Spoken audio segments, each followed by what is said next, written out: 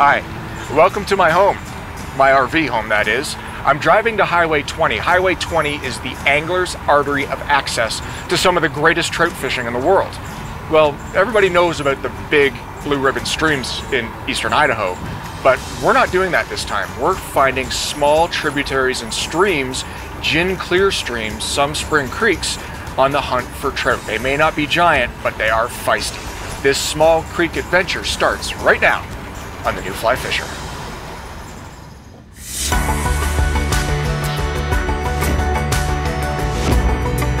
Ooh, that's a nice sized fish. Absolutely fantastic.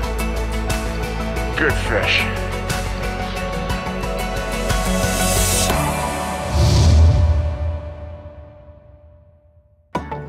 The new Fly Fisher is supported by Visit Idaho, Yellowstone Teton Territory, Orvis Fly Fishing,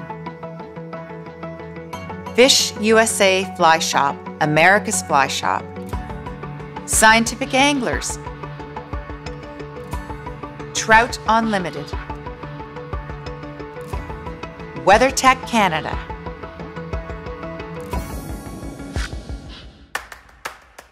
Welcome to Yellowstone Teton Territory in eastern Idaho. The area is well known for its world-class trout rivers, such as the South Fork of the Snake River, the Henry's Fork of the Snake River, and the Teton River. But you also have close-by access to systems such as the Madison, the Gallatin, and the Yellowstone. However, for those who may be looking for something a little more intimate, a little bit more off the beaten path, a little more accessible, there are public rivers, streams, and spring creeks, many which are tributaries of these legendary rivers that are available to anglers with a little sense of adventure. A great place to start is to inquire with a local fly shop, or better yet, hire a guide to show you the ropes on these incredible little gems that weave their way through eastern Idaho.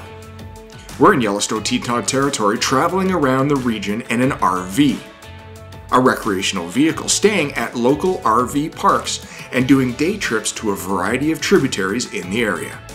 It's quite a unique way to explore and hunt down lesser known streams and creeks. We begin on a small cold water stream on the hunt for wild brown, rainbow, and brook trout. It's early October, the weather is cooperating, and there are some larger caddis in the air. I begin with a dry dropper setup.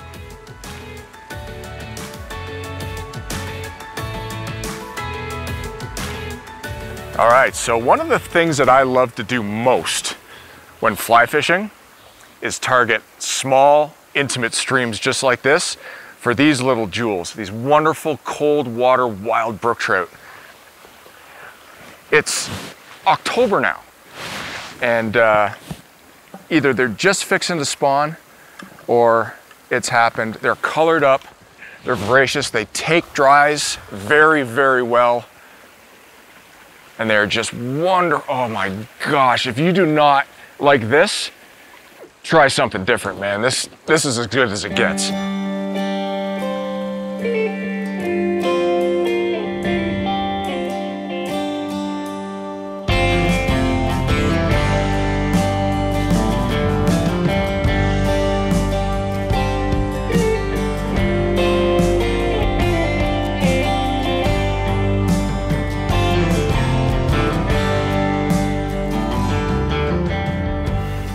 This is so great. Talk about stealth.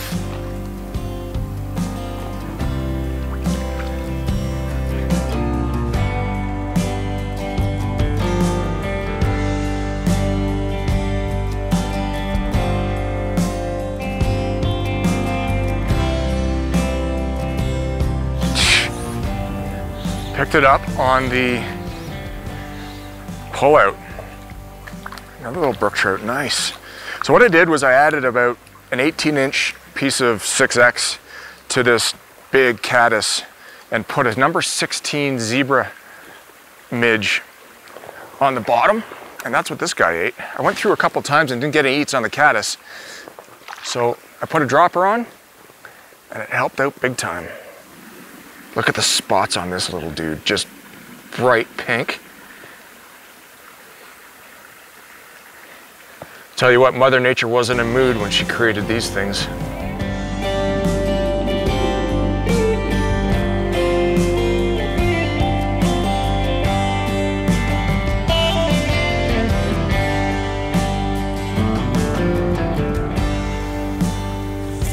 There he is. Ooh, they're the best one in the pool.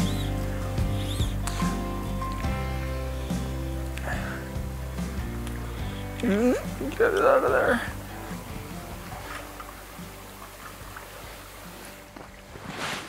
So again, took that little number 16 zebra midge. That is not a brown trout. That is a rainbow. Very cool.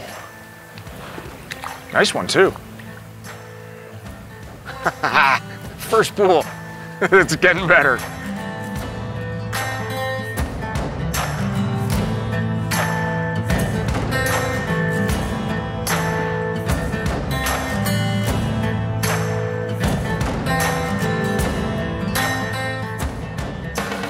I decide to leave this run and fish upstream. After a short walk, I come to a big bend pool that looks quite deep.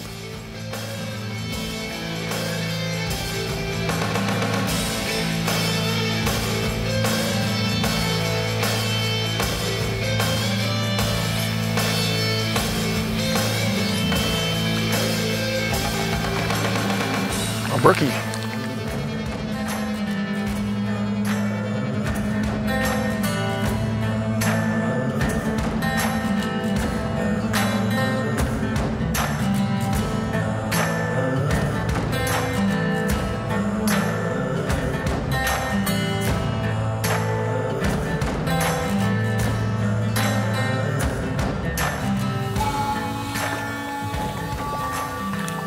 Look at the colors on these things. Like, this is insane. We've come up to this big, deep bend pool and put a small little caddisfly on. And these tiny little brookies are just coming up and whacking it. But look at that. That is just unbelievable. So we've got brook trout stacked up here against this beaver dam. This little log jam. And they're not going after the ant, but they are definitely going after the midge. And they're right in that foam line. And as soon as that midge settles, the ant drops. The smallest one of the day.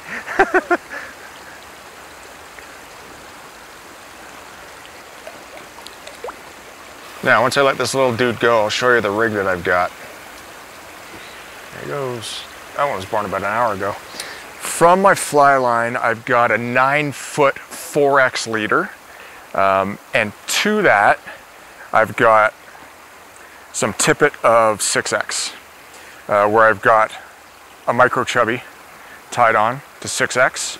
And I've got 18 to 20 inches of 6X tied to a zebra midge, number 16 zebra midge. And the zebra midge is what's doing the damage here. What a fun morning fishing this tiny little creek for brook trout and rainbow. Still, to this day, this is one of my favorite ways to fly fish.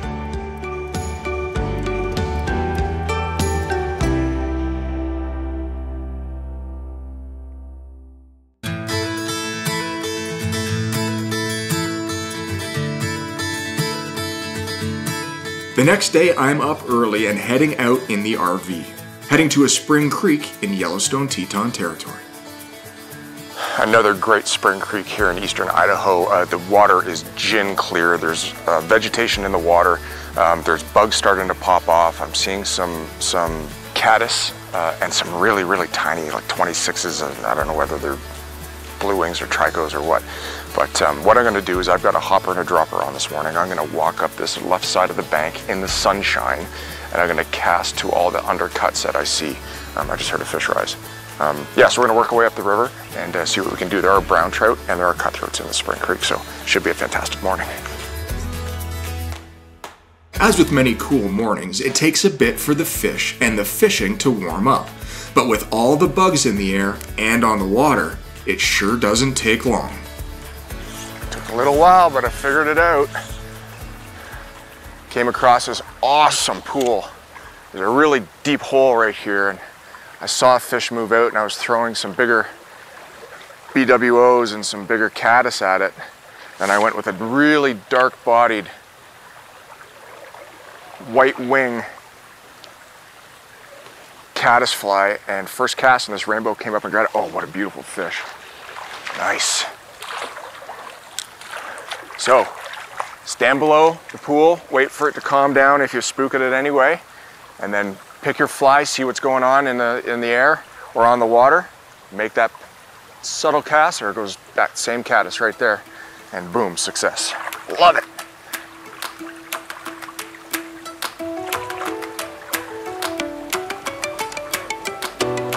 That was awesome.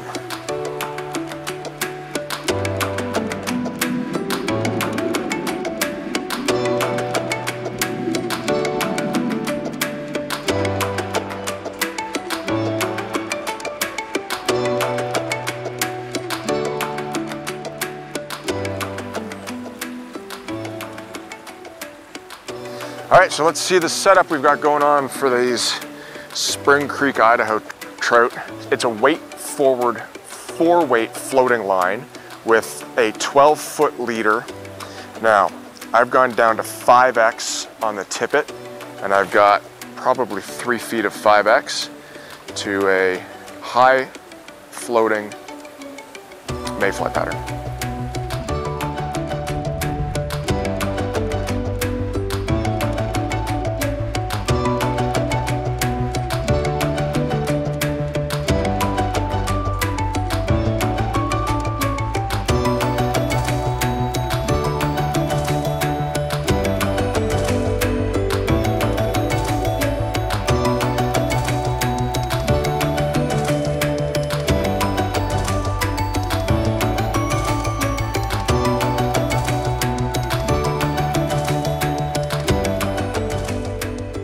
So the caddisflies are going off, which is great, which means that we're actually seeing heads come up. So how am I fishing this Spring Creek?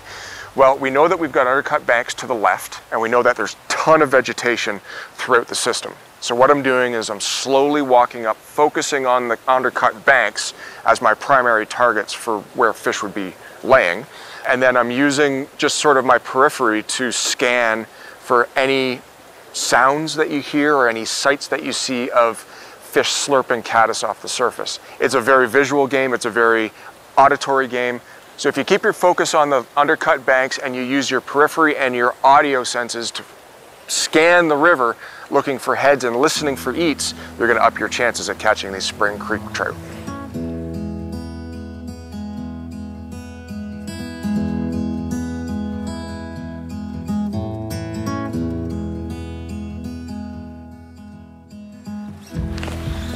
Another little guy. He's got me wrapped up. There we go. Head hunting is fun. Even though these fish are not big, it doesn't matter because it's great casting practice, great reaction time. And it's always fun to see healthy creeks. Just like that. That fat little dude. Another awesome, awesome fish.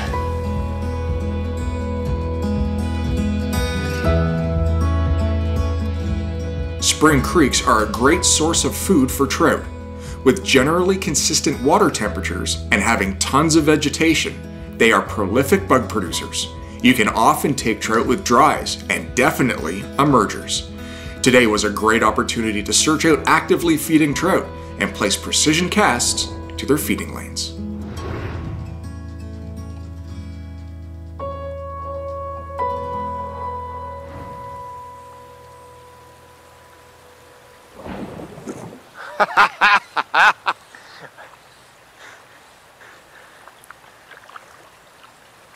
What are you? You're a cutthroat. Are you kidding me? You didn't eat like a cutthroat. Because you're not, because you're a brook trout. Nice. Look at this. A jewel of eastern Idaho. Oh, just wonderful. dry fly brookies. Honestly, one of my favorite fish to catch on fly.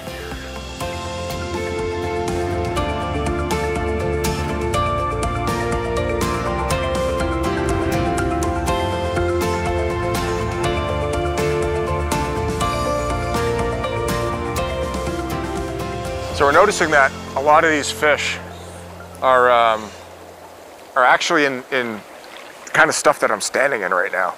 You know, in between these weeds there are gravel beds, and they're sitting underneath the weed beds, and they're coming up and grabbing mayflies and caddisflies as they drift by, and then returning back into the water or underneath these grass beds for protection. So what we're seeing is a lot of these heads are coming up in these holes, right? So what I'm doing is I'm actually casting above the hole and letting the fly drift over the hole, and these fish are coming up from underneath and eating it. Super fun.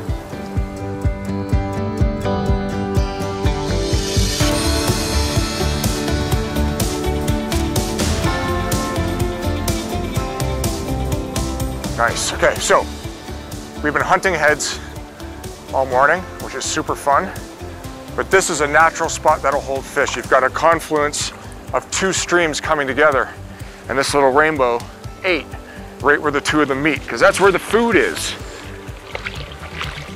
Come on, buddy. There we go. Again, ate the dry, 100% fun.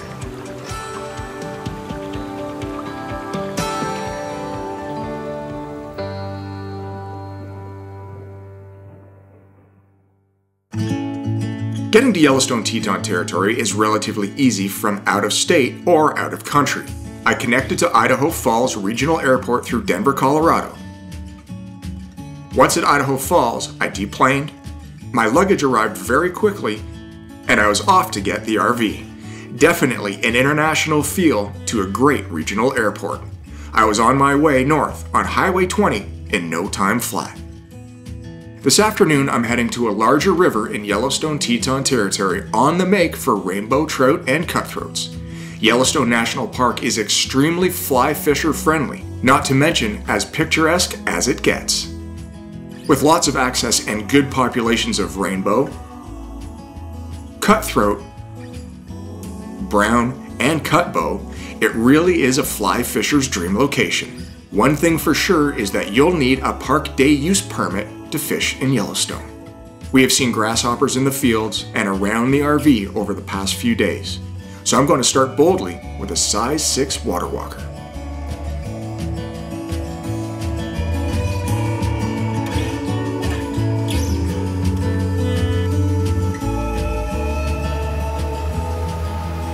All right, put a big offering on a giant water walker, and this other guy came up and just crushed it. We were walking here, we saw all kinds of grasshoppers. Sure enough, this little rainbow came up and ate it. Woo, out of my feet, into the net. Nice.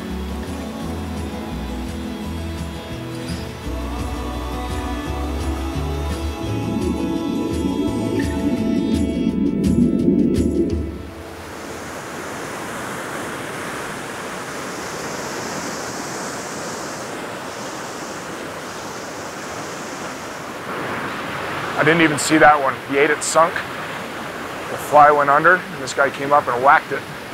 So I'm using a 4-weight finesse rod here.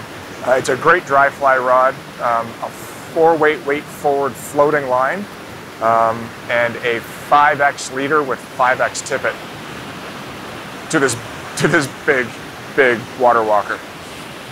I didn't expect it, to be honest with you. So there we go, fly scout. And I'll let this guy go real quick. We get right back at it.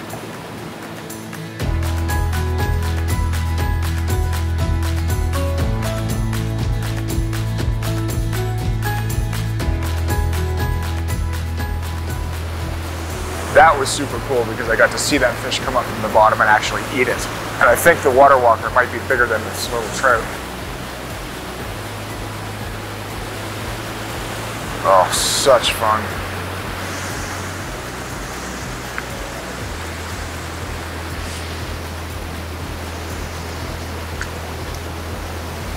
There he is.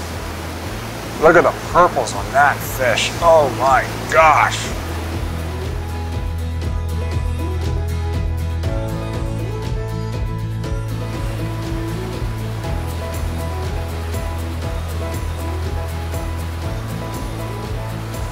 There's a pile of rocks here at the base of this waterfall, and I'm figuring that that's where most of these fish are going to be staging.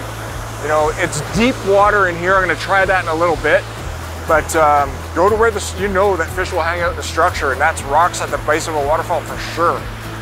Breaks it up, gives them currents to hang out in, and food to eat, apparently.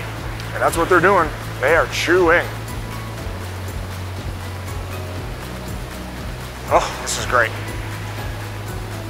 6 casts, 3 fish.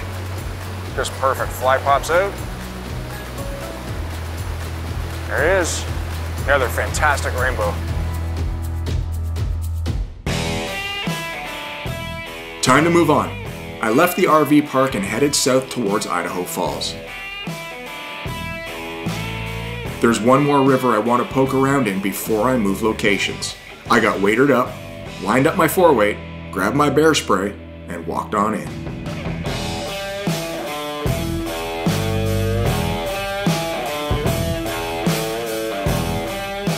Playing on what I've learned over the past few days fishing in Yellowstone Teton territory, I decided to combine what has been successful for me and fish a hopper dropper rig with a bullet Perdigon dropper. The beauty of the hopper dropper rig is the hopper acts both as a fly and as an indicator.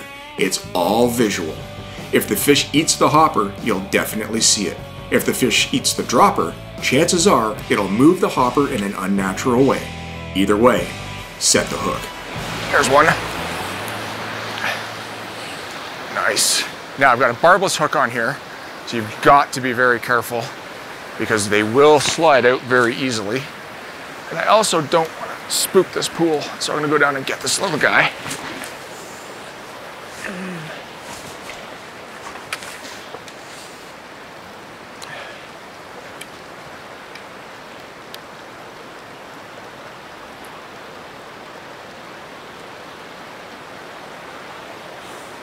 Now I see a couple of caddis going off, so I might switch that big purple chubby off into a high riding caddis fly, so I can put a dropper underneath. But and not bad for the first fish of the spot.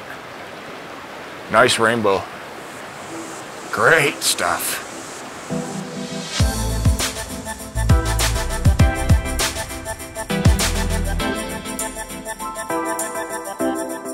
Though fishing a hopper dropper rig may seem simple on the surface, there's one thing that you can do to maximize the fishability of this deadly technique. Cast out on a high stick. Minimize the drag on the dry. Allow the dropper to present naturally.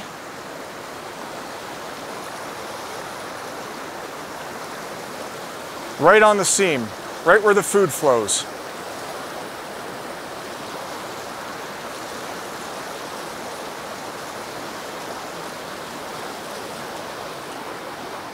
Okay, let's move up to the next pool.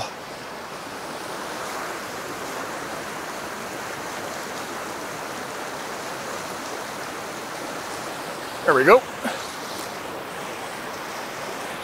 That one was interesting because it just hesitated. It didn't actually go under. The dry just stopped. Set the hook. Best fish of the day so far. Another nice rainbow. Oh yeah, this is a fat little guy.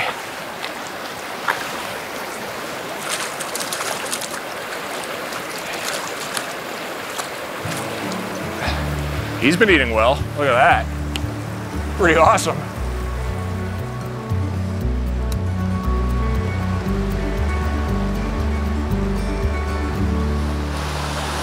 Oh no, he's caught in the rhubarb. There, he's out.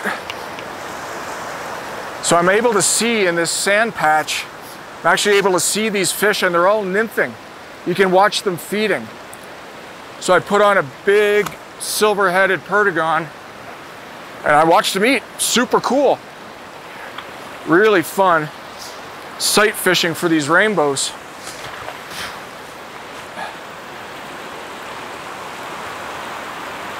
Oh, just wonderful.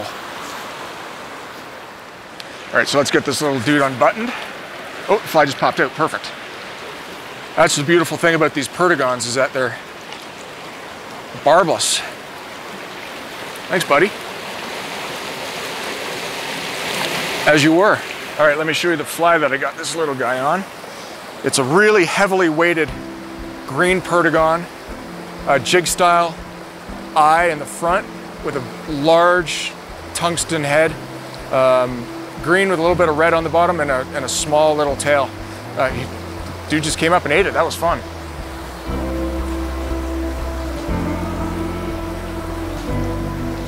Super subtle eat. Yeah, another rainbow. I'm surprised we haven't caught any brown trout in here today. But you know what? We haven't seen anybody on the river. We went for a little bit of a walk and we got the whole thing to ourselves, catching these little dudes. It's just perfect.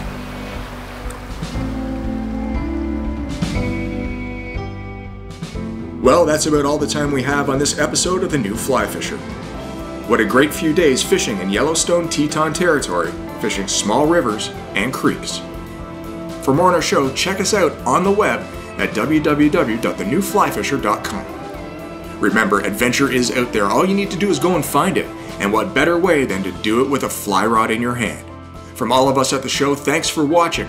And hopefully we'll see you soon on the small creeks in eastern Idaho. The New Fly Fisher is supported by Visit Idaho, Yellowstone Teton Territory, Orvis Fly Fishing, Fish USA Fly Shop, America's Fly Shop, Scientific Anglers, Trout Unlimited, WeatherTech Canada,